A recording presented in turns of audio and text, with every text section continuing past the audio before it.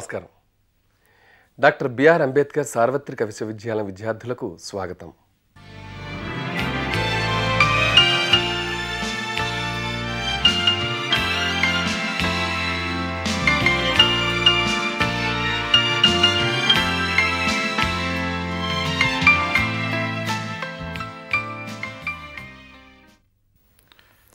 ఈరోజు doctor BR Ambedkar open university విద్యార్థులకి తర్వాత ఈ కార్యక్రమాన్ని చూస్తున్న వాళ్ళందరూ కూడా ఒక రకంగా అదృష్టవంతులని మనం చెప్పుకోవాలి. ఎందుకంటే మన మధ్యన ఉన్నటువంటి ఈ వ్యక్తి ఒక సామాన్యమైనటువంటి వ్యక్తి కాదు. ఇతని జీవితకాలం అంతా అసాధారణంగా సౌత్ ఆఫ్రికాలో మానవ హక్కుల కొరకని, సౌత్ ఆఫ్రికా స్వాతంత్రం స్వేచ్ఛ కొరకని జీవితకాలం అంతా పోరాటం చేశారు. ఆయన నెల్సన్ మండేలాతో ముఖ్యంగా ఆఫ్రికన్ నేషనల్ కాంగ్రెస్తో అండర్ గ్రౌండ్ యాక్టివిటీలో కూడా పాల్గొన్న వ్యక్తి ఆయన. సౌత్ ఆఫ్రికా ప్రజల యొక్క హక్కులని అంతర్జాతీయంగా ముఖ్యంగా యునైటెడ్ నేషన్స్ ముందు ఆయన వెళ్ళి వాళ్ళని డిఫెండ్ చేశారు. తర్వాత సౌత్ ఆఫ్రికా రాజ్యాంగాన్ని రాసేప్పుడు ఎలాగైతే డాక్టర్ అంబేద్కర్ మన భారత రాజ్యాంగాన్ని రాయడంలో పాల్గొన్నారో అదేవిధంగా జస్టిస్ యాకూబ్ గారు ముఖ్యంగా వాళ్ళ ఫండమెంటల్ రైట్స్ చాప్టర్ ఏదైతే ఉందో దాన్ని రాయడంలో ముఖ్యంగా ఆ చాప్టరును షేప్ చేయడంలో ఆయన చాలా ప్రధానమైనటువంటి పాత్ర వహించారు. తర్వాత ఈ మానవ హక్కుల చైతన్యం వలన ఈరోజు ఆయన ఈ పాఠం చెప్పడం అనేది చాలా సబబుగా ఉంది. అంతేకాకుండా మనిషిగా యాకూబ్ గారు ఒక మానవీయమైన ప్రజాస్వామ్యమైనటువంటి మనిషి. ఆయన ఈనాటి కూడా ప్రపంచమంతా ఒక ఆనందమైన సంతోషకరమైన ప్రపంచంగా మారాలని ఆయనకు ముఖ్యంగా ఈ జడ్జిగా తాను సెబాటికల్ లీవ్లో ఆయన అమెరికాకు యూరోప్కు వెళ్ళగలిగిన అవకాశం ఉన్నా ఆయన భారతదేశంలో 6 నెలలు ఉండాలని, భారత ప్రజలకి సౌత్ ఆఫ్రికా ప్రజల మధ్యన సత్సంబంధాలు ఉండాలని, ఈ 2 దేశాల మధ్యన ఉండే ప్రజలు స్వేచ్ఛా స్వాతంత్రంలో బ్రతకాలనేటువంటి ఒక ఆకాంక్ష ఆయనకు చాలా తీవ్రంగా ఉంది. దాంట్లో భాగంగానే ఆయన మన హైదరాబాద్లో కొంతకాలం గడుపుతున్నారు. దాంట్లో భాగంగా జస్టిస్ యాకూబ్ గారు మన మధ్యన ఉన్నారు. ఆయన ఈరోజు సౌత్ ఆఫ్రికాలో మానవ హక్కుల గురించి మాట్లాడతారు. మానవ హక్కులు ఎలా ఉన్నాయి, వాటి బ్యాక్గ్రౌండ్ ఏమిటి, తర్వాత ఈరోజు రాజ్యాంగంలో వాటి స్థానం ఏమిటి, సౌత్ ఆఫ్రికాలో మానవ హక్కుల పరిస్థితి ఏంటో దాన్ని వివరించవలసిందిగా జస్టిస్ యాకూబ్ గారిని మీ తరఫున యూనివర్సిటీ తరఫున నేను కోరుకుంటున్నాను. Now I request justice Yakub to address the students of the Open University and also the general public who are watching this program on the state of human rights in South Africa. Thank you very much, Professor Hargopal, for those words of introduction. I must start by saying that it is an honor to address students of the Open University and many people who are not students, who are the people of India and who have shown such an interest in human rights in South Africa. Now, human rights in South Africa are incorporated in Chapter 2 of the South African Constitution. Our constitution is a new constitution compared to India's constitution, which was adopted more than 50 years ago. Ours was adopted in 1996. It is only 5 years old now compared to your constitution, and therefore such differences as there are between the two constitutions are the result of that time difference. Our constitution, like your constitution, was adopted as part of a negotiating process entered into by the majority of the people of South Africa with the representatives of the minority who had oppressed the majority of African people for many, many years.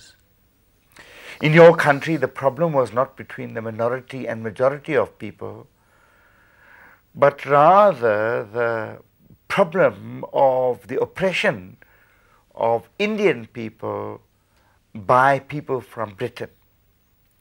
So although there were differences, there were similarities as well. In my view, the most important similarity between your constitution and ours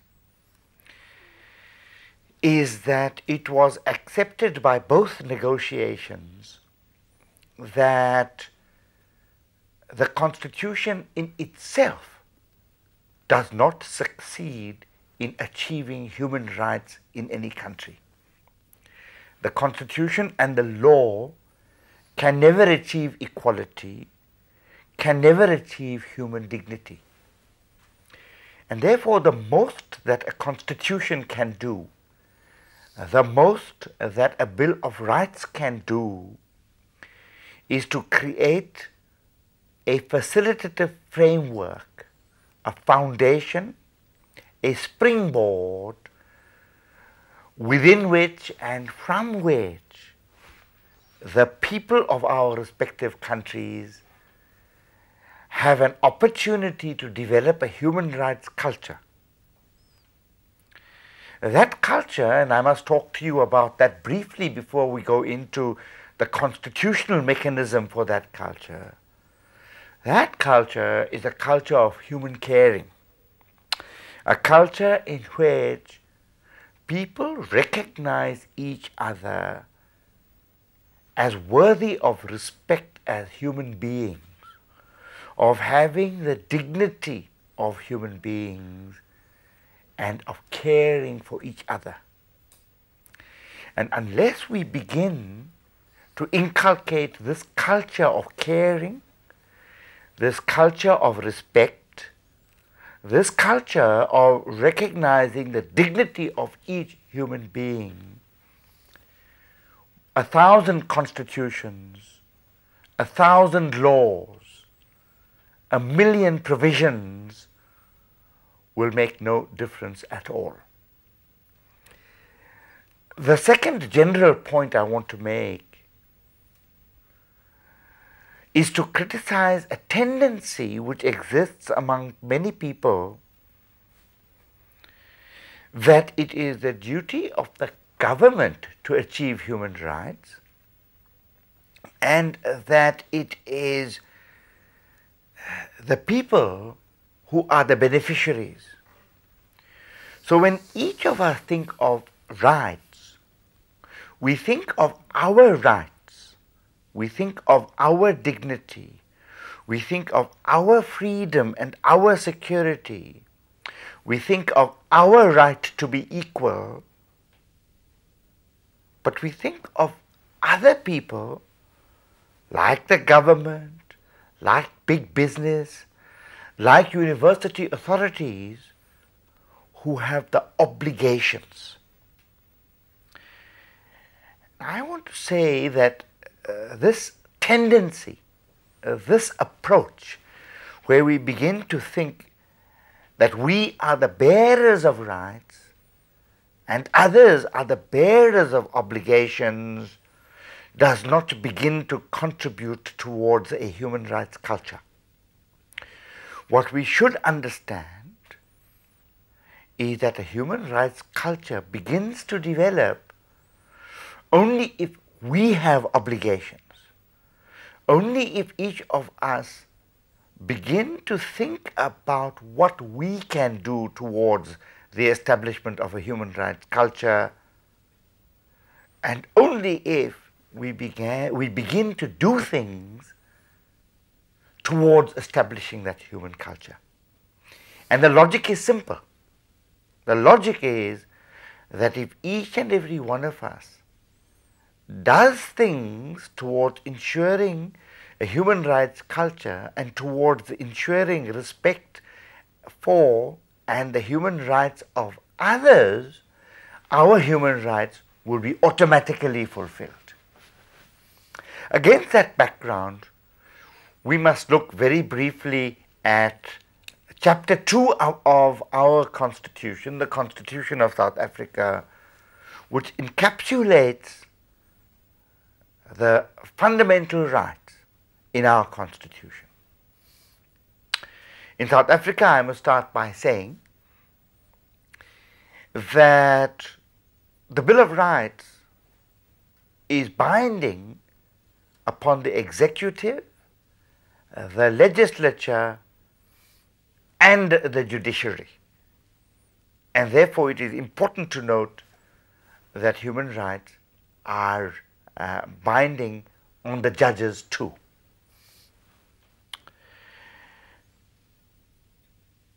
We know already about the debate, the human rights debate concerning first generation rights, second generation rights, and third generation rights.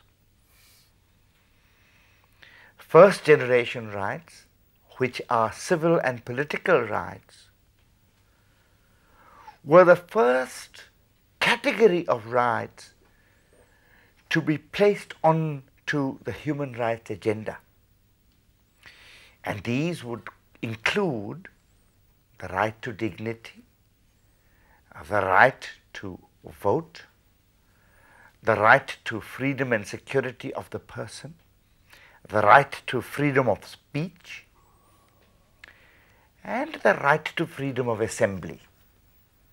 There are others too, but these rights are the kind of rights which are generally referred to as first generation rights. Later in the human rights discourse, they began the thinking that first generation rights by themselves are not enough, and the so-called second generation rights were introduced into the debate. These rights are generally referred to as socio-economic rights. They would be the right to housing, the right to social welfare, the right to health care, the right to education, and such matters. And even later in the discourse, there was introduced into the human rights agenda rights which were referred to as third generation rights, which were referred to as environmental rights. At the initial stages of the debate, and after all three generations of rights had been introduced onto the human rights agenda, the thinking was that only first generation rights were justiciable in the sense of being enforceable by the courts. And the thinking by necessary implication was that second and third generation rights, that is socio-economic rights and environmental rights, were not enforceable by the courts. They were not enforceable because, so the argument ran, they consisted really of rights which were enforceable only as a result of government policy decisions which involved considerable governmental expenditure. And it was as a result of this thinking during the 1940s that the Indian Constitution does not contain socio-economic rights as part of the enforceable rights. It has a Bill of Rights which contains civil and political rights within it, but is not totally silent in relation to socio-economic rights. The socio-economic rights in the Indian Constitution are contained in a part of the Constitution which deals with the directives and principles of state policy on the basis that these socio-economic rights, these principles and directives need to be taken into account by the state. The Indian Supreme Court has been quite imaginative and creative, and in a large number of cases, and under the determination of the right to life in the in the determination of the right to life in the Indian Constitution, has held that socio-economic rights too are important and has to some extent held that the fact that these rights are contained as directives of and principles of state policy means that the government is to an extent bound by them. As I said earlier, the South African Constitution was prepared 50 years later as a result of negotiations which went on during the period 1991 until 1998. But negotiations, until 1996, but negotiations which were indeed finalized in 1996. Our Constitution contains all three generations of rights. First generation rights have been incorporated by ensuring that the rights are drafted in an open-ended way, in a generous way, and in an unqualified way, generally speaking. For example, Section 10 of the South African Constitution says in simple, unqualified terms, everyone has the right to life. This does not mean that everyone has a right to lead a good life in South Africa, whatever the circumstances and whatever the impact of the exercise of one person's right to life may be on other people's rights or on the economy of the country. That is the reason why Section 36 of our Constitution provides for the limitation of rights, so that all rights of a civil and political kind, like the right to life, are stated in an unqualified way, but the state has the right to limit them. That right to limit is a conditional one. The state can only limit the right by a law of general application, not by administrative action, but by a law of general application. But that right must be justifiable in an open and democratic society based on dignity, equality, and freedom. Socio-economic rights, on the other hand, are incorporated in a different way. And we must take the right to housing as an example.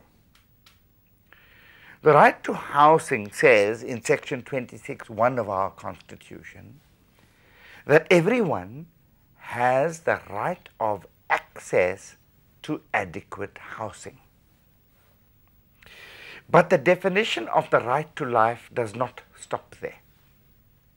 It goes further, and unlike the right to life, in the case of the right to housing, the state obligations are carefully defined, so that in subsection 2 of Section 26, the Constitution says that the state is obliged to take reasonable legislative and other measures within its available resources to ensure the progressive realization of this right.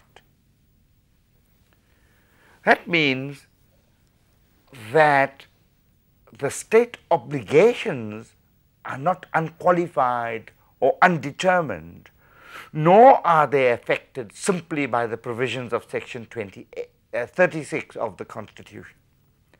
The state obligation in relation to socio-economic rights are carefully defined. The state is not obliged to take reasonable legislative measures only. It must take reasonable legislative and other measures. These measures must be within available resources, and they must ensure the progressive realization of the right. Before I tell you briefly how the Constitutional Court has interpreted these provisions, I must tell you why they were drafted in this way. They were drafted in this way because in the negotiating process, the minority representatives, those who represented the white minority, said that it was inappropriate to include the right to socio-economic matters in our constitution because these were not justiciable, they were not enforceable, they were matters of government policy. Majority representatives, on the other hand, wanted the right incorporated in some way, so that a balance was struck between the two provisions. On the one hand, it was understood that some provision had to be made for socio-economic rights in our constitution, and that the government could not be left to decide on its own what it could and could not do in relation to socio-economic rights. On the other hand, it was clearly understood that no socio-economic rights in our constitution, and I would suggest that that applies to the Indian constitution too, could be conferred in such a way as to create the impression that everybody would have houses or that everybody would have perfect health facilities in our constitution immediately. That it would take time to ensure that socio-economic rights were properly conferred. And it was the need to create this balance, a balance aimed at ensuring that the government will be obliged to do something, but a balance which did not mean that everybody would be entitled to everything immediately, which gave rise to the way in which this socio-economic right in our constitution was drafted. So you will see that the obligations are carefully stated. The Constitutional Court has interpreted this right to mean that in order to comply with the requirement to take reasonable legislative and other measures, the government is required to have, in relation to housing, a coherent, well-coordinated program, a program which is implementable, and a program which involves all three levels of government: national government, provincial government, and local government. It must be a program which must be reasonable in the sense that it does embrace the needs of the most vulnerable in our society, the needs of the weak in our society, and the needs of people in crisis. The Constitutional Court has said that what within its available resources means is that a reasonable portion of the budget, of the total budget, must be allocated towards the achievement of this particular right to housing. And then at the second level, a reasonable portion of the amount allocated to housing must be allocated to dealing with crises, to ensuring the provision of housing for vulnerable people. And finally, it has said that the progressive realization of the right means that the right to housing must be available to more and more people and to a wider range of people as time progresses. So we have given in our Constitution practical effect to the notion that there is an interrelationship between socio-economic rights on the one hand and civil and political rights on the other. The court has given a judgment which has made it quite clear that the government has to do something about ensuring that a reasonable portion of the budget is devoted to socio-economic rights. By incorporating these rights, we have created a facilitative framework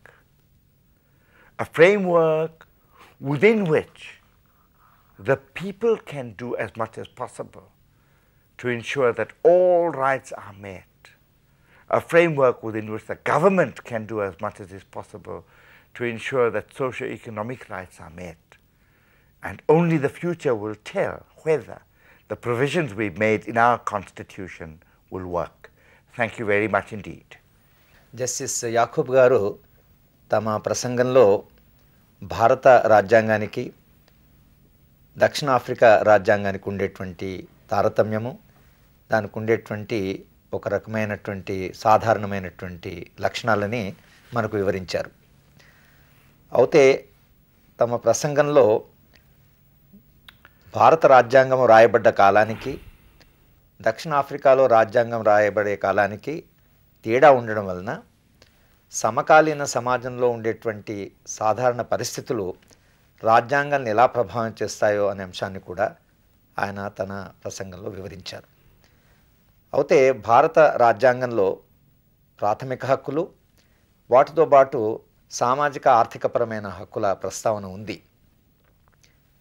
దక్షిణాఫ్రికా రాజ్యాంగంలో కూడా అదేవిధంగా ప్రాథమిక హక్కులు అంటే పౌర రాజకీయ హక్కులు, సామాజిక ఆర్థిక హక్కులు ఉన్నాయి. కానీ భారత రాజ్యాంగంలో ప్రాథమిక హక్కులు మాత్రమే న్యాయపరమైనవని, న్యాయసమ్మతమైనవని, అంటే న్యాయాలయాలు దాంట్లో జోక్యం చేసుకోవచ్చని, సామాజిక ఆర్థికపరమైన హక్కులు రాజ్యము తనకుండే వనరులను బట్టి దీర్ఘకాలంలో సాధించవలసిన హక్కులని, అవి న్యాయబద్ధంగా అవి కోర్టులకు వెళ్ళి మనము అడగవలసిన లేదా అడగగలిగినటువంటి హక్కులుగా అంగీకరించబడలేదు. కానీ దక్షిణాఫ్రికా రాజ్యాంగంలో సామాజిక ఆర్థిక హక్కులను కూడా రాజ్యాంగబద్ధమైన హక్కులుగా వాళ్ళు చేర్చడానికి ప్రధాన కారణము దక్షిణాఫ్రికా రాజ్యాంగం 1996లో రాయబడడం వలన ప్రపంచవ్యాప్తంగా వచ్చిన మార్పులకు ప్రతిఫలనగా, మార్పులకు పర్యవసానంగా రాజ్యాంగంలో కొంత తేడా ఉన్నది అనేటువంటి అంశాన్ని ప్రస్తావించారు. రాజ్యాంగాలు రాసుకోవచ్చు, రాజ్యాంగాల్లో హక్కులు రాసుకోవచ్చు, కానీ రాసుకున్నంత మాత్రాన అవి అమలవుతాయని కానీ అవన్నీ ఆచరణలోకి వస్తాయని చెప్పడం సాధ్యం కాదు. ఇవి ఎప్పుడు అమలులోకి వస్తాయి అంటే ఏ రాజ్యమైతే ఏ రాజకీయ పార్టీల అధికారాలు ఉన్నాయో వాళ్ళు వీటికి కట్టుబడి చిత్తశుద్ధితో వాటిని అమలు చేయడము, ప్రజలు ఈ హక్కుల గురించి పట్టించుకోవడము, సమాజంలో ఉండేటువంటి లేదా పౌర సమాజంలో ఉండే ప్రజలందరూ కూడా హక్కులని అర్థం చేసుకుంటూనే తమ బాధ్యత ఏమిటో తెలిసి అందరూ దానితో సహకరించినప్పుడే రాజ్యాంగాలు ఆచరణలో ఫలవంతమవుతాయనేటువంటి అంశాన్ని కూడా వారు చెప్పారు. అయితే ఈరోజు దక్షిణాఫ్రికాలో తమ రాజ్యాంగములో పొందుపరిచిన హక్కులు ఆచరణలోకి ఎలా వస్తాయి అనేది రాబోయే కాలమే దానికి రాబోయే కాలంలో తెలుస్తుందని, కాలమే దాన్ని నిర్ణయిస్తుందని, అందరూ సుఖంగా జీవించే ప్రపంచము, అందరూ గౌరవంగా జీవించేటువంటి సమాజం కావాలని, దానికి కావలసినటువంటి రాజకీయపరమైన రాజ్యాంగపరమైనటువంటి ఒక ఫ్రేమ్వర్క్, దానికి కావలసినటువంటి ఒక సంసిద్ధత ఉంది, కానీ దాని ఆచరణలోకి వచ్చేటువంటి క్రమము రాబోయే కాలంలో తెలుస్తుంది అనేటువంటి అంశాన్ని వారు చెప్తూ తమ ప్రసంగాన్ని ముగించారు. ఈ కార్యక్రమంపై మీ అభిప్రాయాల్ని, సూచనల్ని, సలహాల్ని ఆహ్వానిస్తున్నాం. మా చిరునామా the director, audio visual production and research centre, doctor BR Ambedkar open university, professor G Rama Reddy Marg, road number 46, Jubilee hills, Hyderabad 500033.